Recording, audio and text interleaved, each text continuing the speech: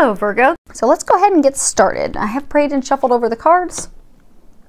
I have shuffled and prayed over the cards. It's getting late. First card that we're going to pull from is from the deck Archangel Power Tarot cards by Doreen Virtue and Radley Valentine. I'm going to go ahead and then pull one from John Holland's Psychic Tarot for the Heart deck. And I'm going to pull two from Doreen Virtue's Romance Angels deck. What is going on? So I'm getting for some of you, you're going to have a big epiphany, and this is a game changer. This is a major arcana. So this is going to completely change the game in your love life for you. And if you read the bottom, which really isn't so applicable to you, but on the bottom it does say, joy through spiritual growth, be a light to others, and answers that come through meditation. Now, meditation is true. I get that you're going to do a lot of introspective reflecting, and you're really going to, for those of you that are single, I get that you're really going to discover and decide what it is that you want in a partner. And it's going to kind of be an aha moment for some of you, because you're going to realize, oh my gosh, this is why relationships haven't worked out with anyone else, because I really desire this with someone instead.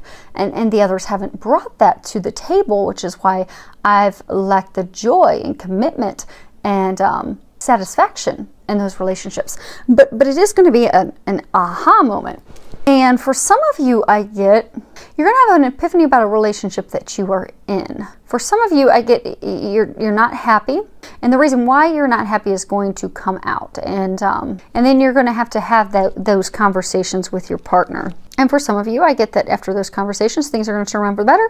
And for some of you, I get that then you're going to have the opportunity to go and find that elsewhere. But I do get that it is just a big aha moment, and you do realize what it is that you need and desire for your happiness, which is huge. It really just is a tremendous insight into your heart, into your desires, into what it is that you need in a partnership with someone. And I do get for a small number of you, and I do hope this is a small number of you. Hopefully it's only one or two of you, and hopefully I'm wrong, but I don't get that I will be for a couple of you. I get this epiphany. You've not been happy in your relationship for a while, and you've not known really what's off. He or she doesn't seem happy, you're not happy. You've just not been able to really get to the bottom of it, not really knowing what it is. And I get that you're going to discover that your partner has been cheating on you, which is going to lead to you needing to make a very quick decision. And I do get that you're going to make the right decision. And Archangel Michael, he's saying to ask him for the strength, because it is going to be a very emotionally charged time, and it's not going to be easy. But he's going to be able to help you act swiftly and logically, because I get it, it's going to come out of nowhere. It's going to knock you off your seat, and you're not going to know what to do, where to go, and you're not even going to be able to think through the steps, because your mind's going to be so clouded by emotion and heartbreak and betrayal that, you're just not going to be able to do it on your own, and you don't have to. So Archangel Michael wants you to know that he and all the other angels are there to help you, but ask him for strength. And he is going to help you logically get through that one step at a time, because that epiphany and discovery is going to lead to immediate changes in your life, as well as, your living arrangements. So just be prepared to call on Archangel Michael for assistance with that. Next card we have is Nine of Ariel. Now, those of you that this is a message for, I'm so happy for you. This is, if you can read the bottom of it, it says your dreams are fulfilled. Hard work leads to great success, a love for the beautiful things in life. And what I get with this is, you can see they're having the flags stand out. So it's almost like she has surrendered to love. She has surrendered to the divine things that are waiting for her. She's healed. She's gotten herself to a magical state, like the little unicorn, ready to receive the blessings, the other side of the rainbow, and really, surrendered, like put together the list of, here's what I desire in a mate, and turn that over to God and let go and let God. And for those of you that have done that, because I get that those of you that this is a message for, you've done a lot of inner work.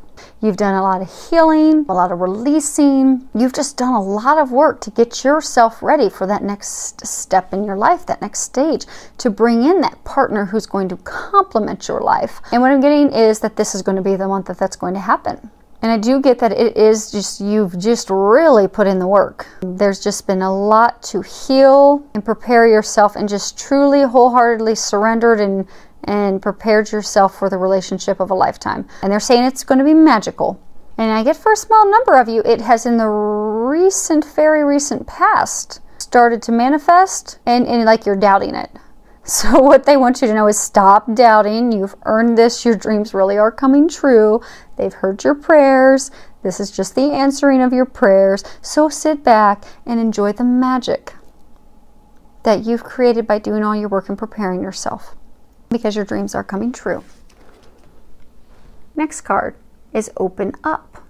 So for some of you that haven't done your work, for you to get to the place where your dreams are coming true, you're going to need to open up. You're going to need to share your emotions. I'm getting for some of you, you have met someone special, but you won't let them in. You've completely blocked yourself. And I get for some of you, you're in a relationship and some conflict came up and you just completely immediately withdrew from them. You clammed up, you put up the wall, the dividers, and put a complete wedge between you and them. And I'm going to pull open his guidebook, because this is a new deck and I really like the information he has in here. So, sometimes past sorrows cause you to withdraw, both from your emotions and from other people, as a way of preventing further pain. However, this closing up or shutting down prevents a flow of energy from them and you, interfering with the ability of the universe to fulfill your desires. When this card appears, it suggests that you may have blocked or closed off your energy in some way. Have you let sadness or fear prevent you from moving forward into a more satisfying, loving relationship? Release this blocking energy by working with affirmations, prayers, and your spirit guides. The more you open up your energy field, the sooner you will receive what you desire. So again, I do get it that it's a block. I get for some of you, you have a new love interest on the horizon, but you're so afraid of getting hurt because you've been hurt in the past that you just won't let them in. And I get for some of you, if you continue to stay blocked, you're going to permanently push that person away, and then you're going to realize when it's too late that that was the perfect partner for you.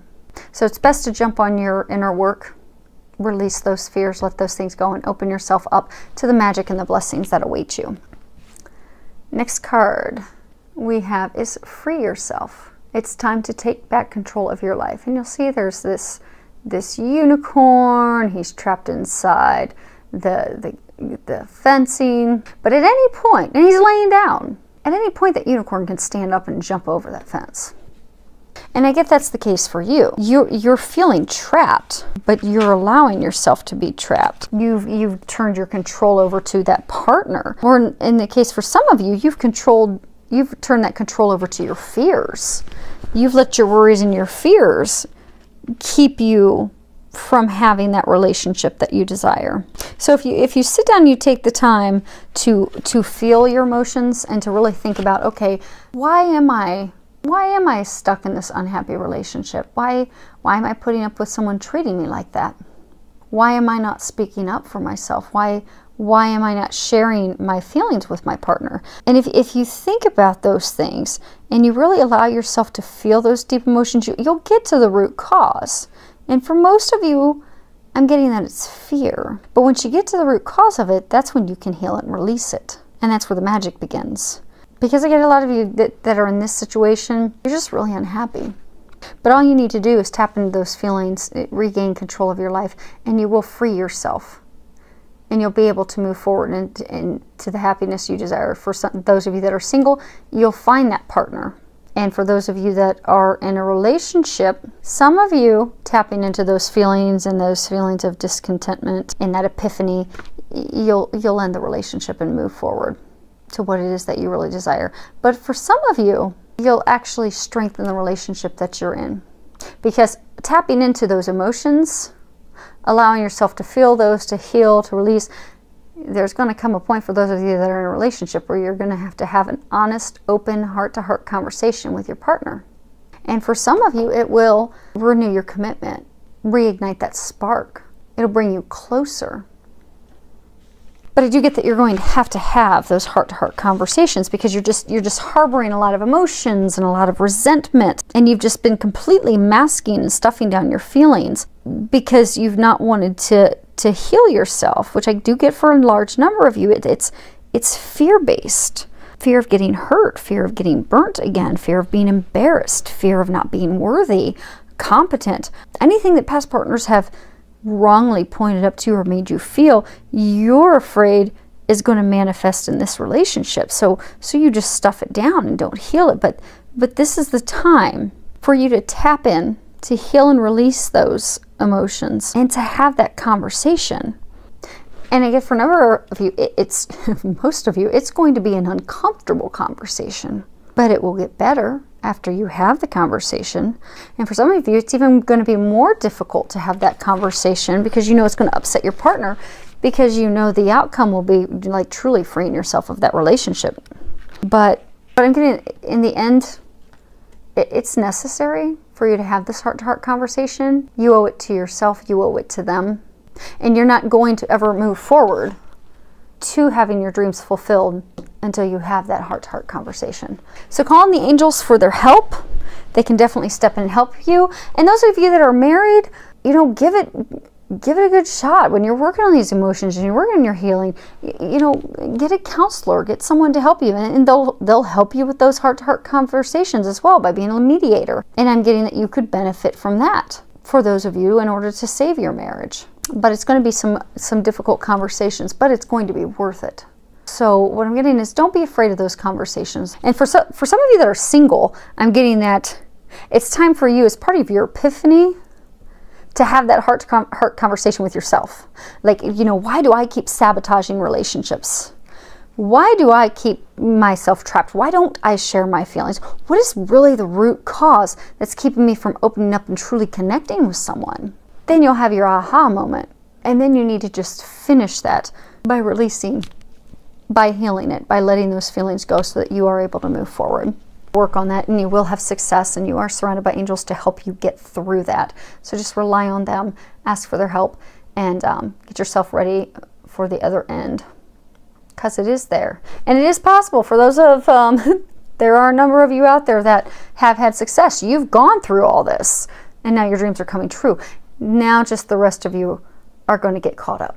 So I do wish you the very best. Thank you to everyone for subscribing to my channel and leaving comments. I love your comments, your feedback. Many thanks for that. Filled with a lot of love, joy, and blessings.